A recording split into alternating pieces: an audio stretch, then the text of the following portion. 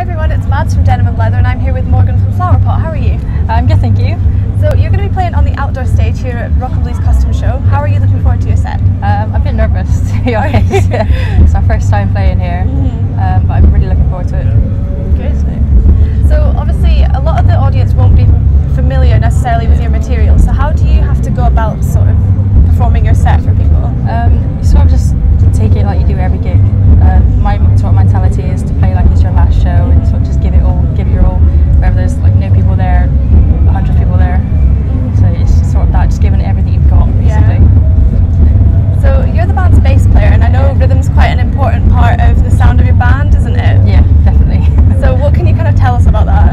I think for Flowerpot, it's always been quite a heavy rhythm section, so it's really important for me to have like a drummer that I can really get on with, and we really work together really well. We spend a lot of time like working together, getting things really tight. So yeah, that's really, for me, it is really important. So yeah.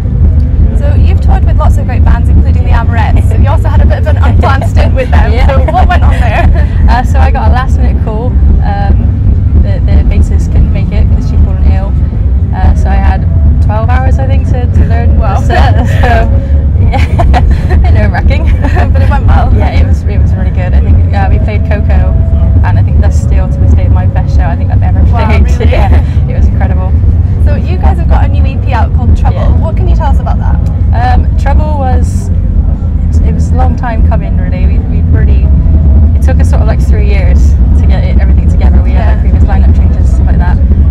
But we found these 4 songs that we really love to play, and we just went to the studio and we just recorded them all for the week, and it was great. Yeah. So it was sort of like, it was our first experience together while recording. So it was quite interesting to see how we all work in the studio and like figuring out little like sounds and stuff like that. So yeah.